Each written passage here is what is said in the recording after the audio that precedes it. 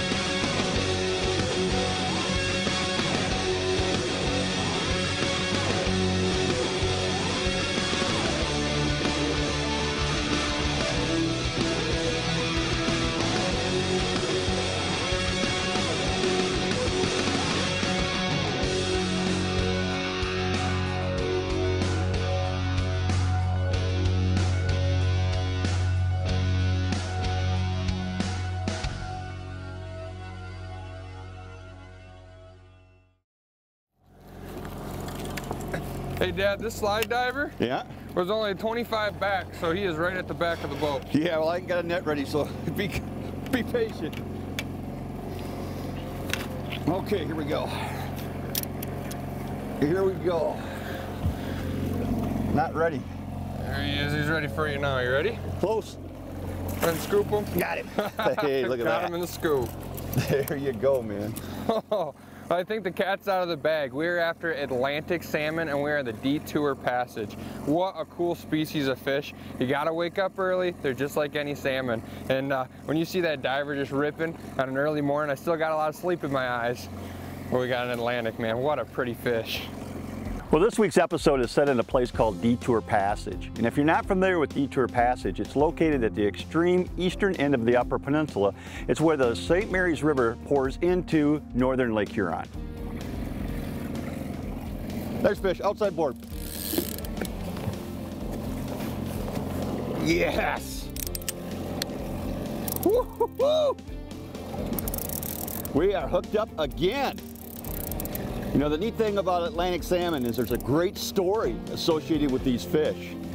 Not only are they a great eating fish and an exciting fish to catch, but they are also one of the more difficult fish in the Great Lakes to stock.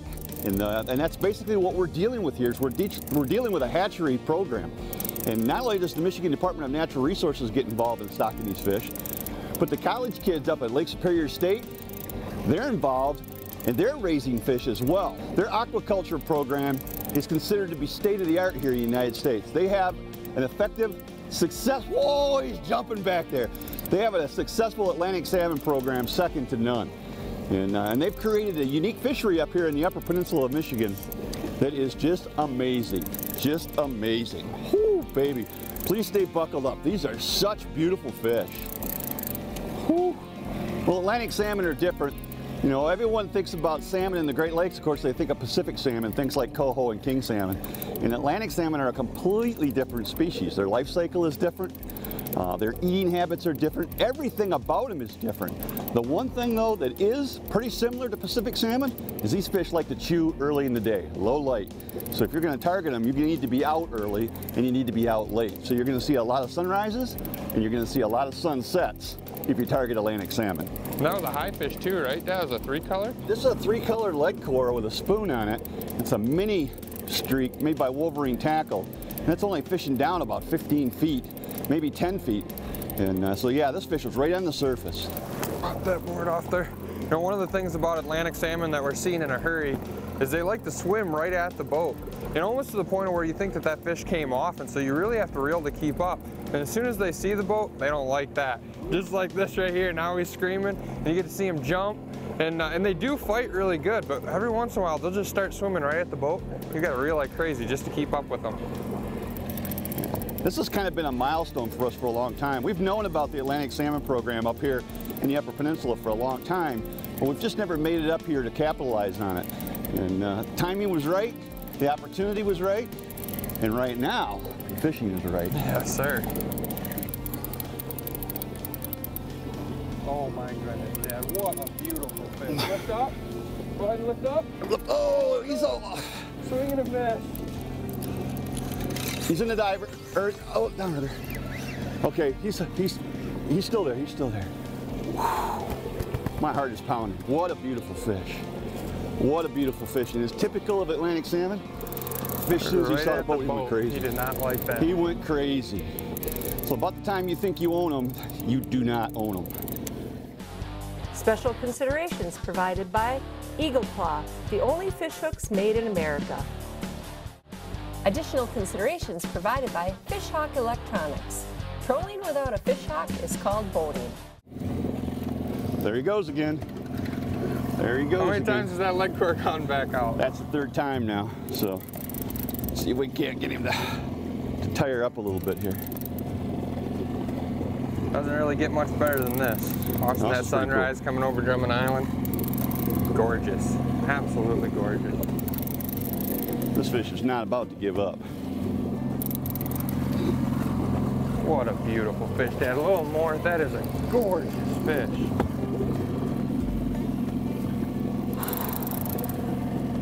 I'm shaking at the knees for you, Dad. Man, I'll tell you what. What a fish. Okay, let's see if we can get him this time. Got him in the scoop, Dad. Wow! Beautiful. Beautiful Atlantic. Wow. More. I cannot wait to show you this fish. This is one of the coolest fish I've ever caught in my life. I'm telling you, this is a cool fish. Jake, what a stud. Look at that. Whoa, my word. That big old cape on him. Woo. Now that is a fish that you will remember. If you come to Detour Passage and you catch a salmon like this, you will absolutely remember it. Woo, baby, that's special. That is special. And we're gonna talk more in this episode about the stocking program and everything also, but you see this is just a gorgeous fish, and you see that pectoral fin is clipped. And if you do a little bit of research, you can really figure out, how old this fish is, because they're changing the fin clips based on the time of the year and based on when these fish are stocked. So this is obviously a giant fish. We won't put them on the scale and get an idea of how big this fish really is. But unbelievable, Dad. Beautiful fish.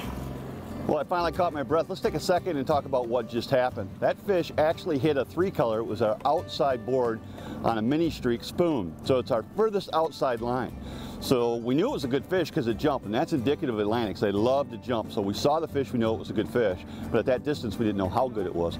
Before it was all said and done, that fish came into the boat, actually took out Jake's downrigger on the opposite side of the boat, and took out his diver on the opposite side of the boat. And somewhere by the grace of God, we still managed to get that fish back to the boat 3 times before we finally got a net under it and scooped it. Personally, it's the best Atlantic salmon I've ever caught. I don't know if I'll ever catch another one quite that big, but man, what a thrill. Detour Passage, Michigan's Upper Peninsula. It's another 3-color fish, so another high fish. So these fish that we've been catching so far today have been high. And we've done a lot of research with Atlantic salmon. And of course they're like any salmon, so they're looking for that temperature, that 50, 55 degree range. You gotta remember, this is basically influenced straight from Lake Superior, so we got a lot of cold water coming in, and this is the furthest northern part of Lake Huron. And so even though it's the summertime, this water's still really cold, and so these fish really can be anywhere. They can be right on the surface, or they can be deep. And so right now, I think our deepest line that we have out is only 40 feet. So when you're looking at open water salmon fishing, that's very reachable. Those fish are reachable with a lot of different tactics, a lot of different things.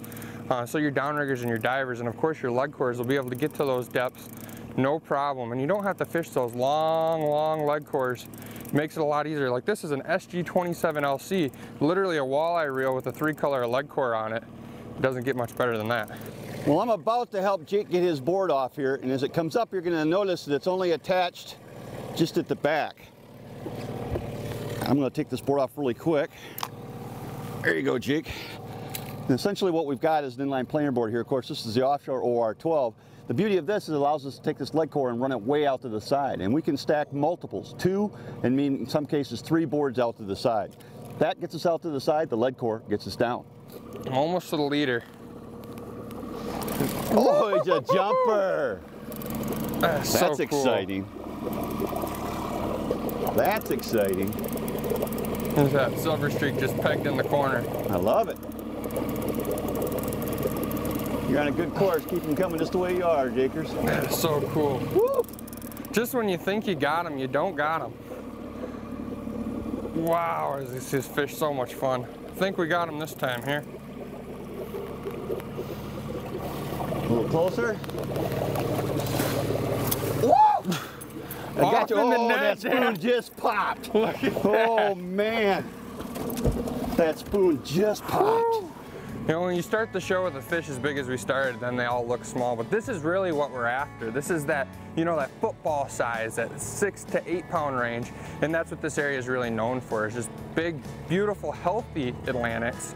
Not necessarily monsters like the ones that we caught right away this morning, but man, they more mimic a brown trout than anything. They're thick in the shoulders like a football, and they don't give up. Just when you think you got them, they see that boat, they go the other way and they're jumping, and it's absolutely awesome. And just look how beautiful that fish is. Atlantic salmon are closely related to brown trout, and they're commonly misidentified because they look a lot like brown trout. The difference is that brown trout tend to have big spots, and the spots are throughout the body of the fish. Atlantics have little dots or X's, and they tend to be on the upper half of the fish. Also, if you look at the head, the Atlantic has got much more streamlined torpedo-shaped head, and the kite is considerably different as well. Special considerations provided by Daiwa Corporation and Motor Guide. Fight fish, not your trolling motor. Special considerations provided by the Ultimate Sport Show Tour, Michigan's elite sport shows.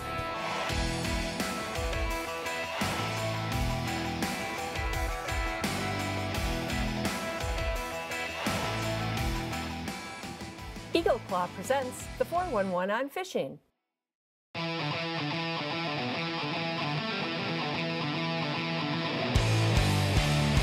You know, at Fishing 411, we fish year-round, and in a typical year, we spend more time on the highway with our boats and trailers than the average fisherman might do in 2 or 3 or 4 seasons. But it gets worse than that because we're not just on the blacktop. A lot of times, the best fishing spots for us are places that you have to be on dirt roads or county roads in order to access those great fisheries. All of that highway time is very abusive to our trailer, but we found a product that really helps out. It's made by Trailmaster, and it's called Trail Guard. Now, Trail Guard is a spray-on rubberized coating that goes on the trailer, very similar to what you would associate with a bed liner material in a pickup truck. The beauty of Trail Guard is this stuff is super tough. Problems like stone chips are immediately eliminated. You don't have to worry about rust either because it encapsulates the entire trailer and stops corrosion in its tracks. I take great pride in my boat motors and trailers, and one of the nice things about Trail Guard, it's an accessory you can add to your trailer that's going to make your trailer look brand new the day you buy it and many years down the road. Keep him buckled up, buddy. Keep him buckled up. Wow, is that so much fun. He's all yours, Jake. Oh yeah. Beautiful fish. Just like that, Jake. Keep him coming, right? Keep him coming. Here we go. Scoop him down. He's in the scoop, man. That's nice the way to fish. do it. You own him right from the fish. get-go. Chunky little football bit. Oh yeah, chunky is right. And as fast as that board went back, man, these fish are so much fun. And you can see right here that this has a left pectoral fin clip. And one of the really cool things about this fishery is because it's from LSSU and these college kids are doing this fishery, they're doing a really good job of managing it to the point of where I can actually go online and I can see what year this fish was stocked to give you an idea of the size of the fish and how fast they're growing. And so they're kind of stocking these fish around, around Lake Huron right now. But by far, this has become the best fishery right here. And it's just really cool to see that. They seem to be showing up in places that we never expect them to show up. And we're going to catch them while they're here. Well, we can talk a little bit about the spoons that we're catching these fish on. And we need to identify 2 things. We need to first identify about the size. Atlantics tend to be smaller, and so you're going to run a smaller size spoon. So a standard spoon or a mini spoon is going to be one of your better choices. So you're going to emphasize smaller spoons than maybe you would for king salmon fishing. The other thing is color. When we talk about king salmon, we're using things like green and chartreuse an awful lot. That's our primary colors, but Atlantics like things a little more gaudy, so you're going to go with the colors like pinks, and you're also going to use things like oranges. Those are going to catch you more fish. So the colors that Atlantics prefer are different, and the sizes of the spoons that they prefer are also different. Pretty much everything is fired today. We've had multiple fish on our Lake Huron rigs. We've had multiple bites on our divers. We've caught fish on the downriggers as well. So everything has fired today, which is an indication of a good bite. That's what we'd like to see. We got the depth dialed in. Everything is in the top 40 feet. And now that we know that, we got a lot of gear in the most productive zones. A little more. There we go. Got him in the scoop. Nice fish, Dad. Spectacular. You know, earlier today we talked about oranges being very productive, and that's definitely been the go-to for us today. Every spoon that's fired today has at least had some orange on it. No question about it. And again, this one here happens to be a mini streak. The smaller spoons have been more productive today than the standard size spoons. Wow. Another beautiful Atlantic. The colors, I don't know if I'm hoping it shows on camera as good as it does in real life, but that green back when it's coming through the water is absolutely gorgeous. Look here, he's got a lamprey scar on him. Yep. There's still a lot of lampreys in the system here. Looks like there's another one on the back too. But he's been a survivor, so. He ain't surviving no more. He's gonna be a sandwich style. These things are so good. Oh, they are good eating. I'd high five you, but your hands are a little full right now, so man, oh man. Absolutely, what a beautiful fish. Special considerations provided by Trailmaster Boat Trailers and Lakeside Motorsports. Special considerations provided by Procure, ruthlessly effective bait stunts. We are hooked up. Oh my goodness. Jaker, this one's on the rigger, so he's gonna get here quick, man. I'm gonna grab the net really quick. Woo! Look at this, we got freighters coming by. We got freighters, we got Atlantics, we got fish, man. That is so cool. Woo! Man, that rigger popped and we were up on that thing so quick. Being that I was on that slider, he came up fairly quick, but this is a nice fish. Let me see if I can get him to you. There we go, there we got him in the scoop. Nice fish. Nice fish. I am so tickled by that. Woo! Let's put some stuff down and grab us a fish. Look at this, man. We got Atlantics and we got freighters. That freighter brought us some good luck. That is so cool. This one hit on the rigger and he hit on the stacker, which means it was the higher spoon. And we saw the fish actually come out of the water before we saw the rod bucking. And man, I tell you, it all happened in a hurry.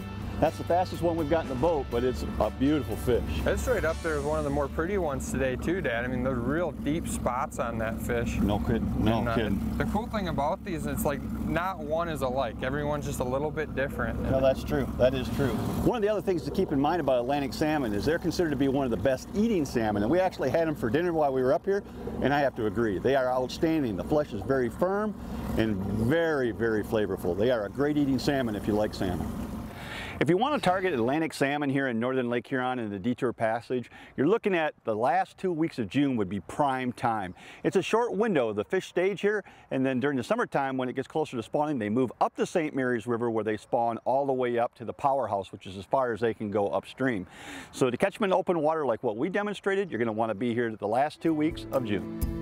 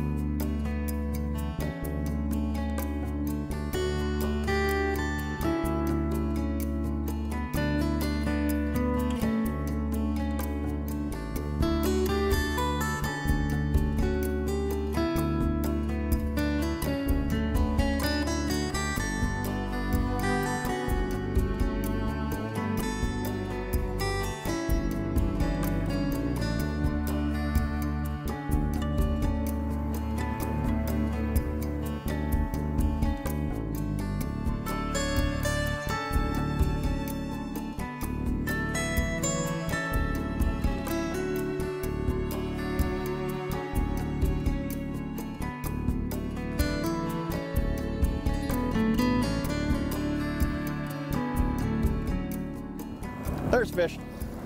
5 color fires. Woo! We might have to back off on the throttle there a little bit, Jake. We'll see. I guess I'm getting some ground. Yeah, we're kind of right quartering it, so I'm gonna try to stay going fast. One of the things that's been a blessing for us is, we caught some fish early in low light, and that was definitely a blessing. But the wind has picked up a little bit here, and that's a blessing too, because now with chop on the water, that diffuses the light and keeps this bite going later in the day. A lot of times these fish just shut off during the middle of the day and you're just wasting your time, but we've had steady action as a result of the fact that we've got a little chop on the water. That's a beautiful thing. If you don't know where Detour Village is, or the Detour Passage, it's the extreme eastern end of the Upper Peninsula. And the passage is actually between the mainland of the Upper Peninsula and Drummond Island. That's the waterway that goes between it, the St. Mary's River. And it's kind of one of those areas that's pretty quiet. You don't see a lot of people around here. And in fact, there's just a couple of fishing boats here that we've seen since we've been here. So it's one of these areas that hasn't been discovered, but I'm telling you what, it's got some world-class fishing opportunities, particularly if you're willing to put in the effort to catch an unusual species like the Atlantic salmon. Kind of seems like to me that if you're dodging a boat, it's pretty much been a freighter today. Yeah, we have lots dodged of freighters. more freighters than we have fishing boats. Oh yeah, Dad, what a beautiful fish. A little closer. Got him in the scoop, Dad. Beautiful fish. Ooh, the spoon just popped out of his mouth. Wow, what another awesome Atlantic salmon. I mean, we just had a tremendous day of fishing today. My name is Mark Romanak. You've been watching Fishing 401. If you get a chance, check out Detour Passage. It's got a unique type of fishery that I think you're going to enjoy.